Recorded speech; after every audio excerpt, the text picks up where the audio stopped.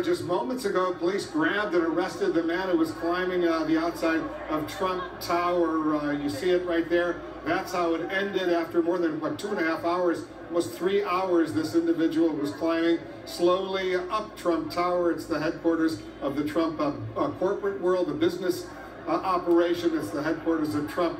The Trump campaign. It's also where the Trump family lives. Their apartment is there as well. It was a very dangerous situation. Kudos to NYPD for successfully ending it. Our law enforcement producer, Shimon Prokopez, has been watching the situation with all of us, doing some excellent reporting for us. Shimon, you're getting more information right now. Fortunately, it's over with. They've arrested this individual. Yeah, he's under arrest, Wolf. We don't yet know what the charges are, you know, and so now the process is going to be whether or not they take him to the hospital, whether or not he has some kind of psych issues and they sort of need to get him checked out, or whether they just, you know, sort of take him to the precinct and file charges, and then he'll be in court sometime tomorrow. I think a good thing in all this is that it really just showcases, you know, how the NYPD is sort of prepared for these sorts of situations. And sort of the patience that you know, they've shown here. And I was just talking to a source, and you know, who was saying that basically there's this balance. You know, we were talking about the security of the building and sort of some of the safety issues, and how do you sort of secure a building like this, which is a target. And you know, the thing is, there are stores. There are stores in that building, and it's just a balance for them versus, you know, freedom and security. And now they're going to have to look at that and sort of figure out what they need to do to sort of secure the building to make sure this doesn't happen again. But he's going to be charged. I mean, I know it's kind of probably be a little shocking, but the charges aren't going to be as severe as one might think. I mean, these may just wind up being misdemeanor charges because there's, you know, maybe there'll be a felony of some kind of reckless endangerment.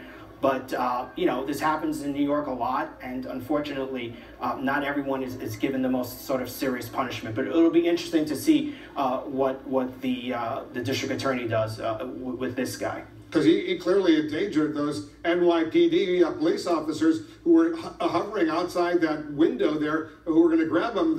You know, God forbid, they could. Both of them could have been gone over the other side.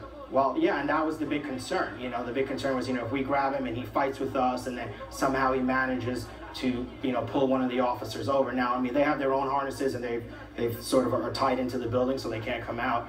But still, you know, they did face some danger. And also, like, Wolf, I think what you've been saying earlier, we still don't know what's in his bag, you know. So who knows? Who knows what they were thinking? But, you know, the officers were pretty calm and they were not aggressive.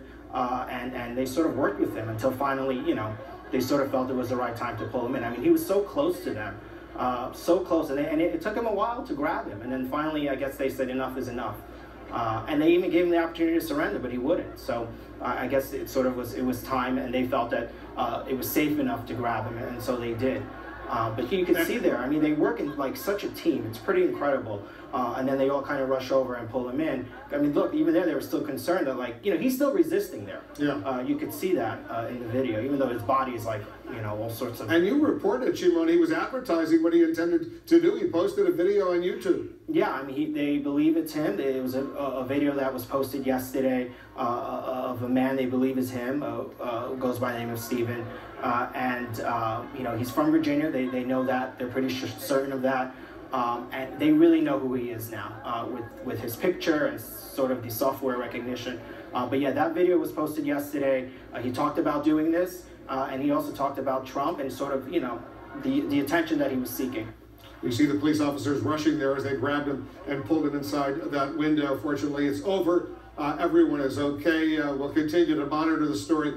There's going to be a news conference coming up from the NYPD. We'll, of course, have coverage of that. We'll be right back.